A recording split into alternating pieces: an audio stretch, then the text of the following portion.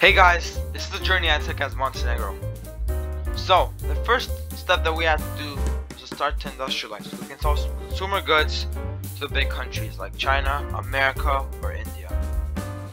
After, because of the expenses of the factories, we need to get more money. So we attacked Bosnia to steal all their money and resources. Looking down, we needed a lot of provinces to industrialize, so we went down and invaded Albania. After Albania, we invaded Macedonia. Serbia's now invaded. So now we have a square city, enabling us to have tanks. Greece wasn't finished by Turkey, so we finished off like they were in island Crete. While we're doing this, we're developing our cities with the money we got. So now Turkey's offline. It's time to invade them. I won a bit off the Middle East first, starting with Lebanon, then Iraq, then Jordan, then Israel, then Palestine.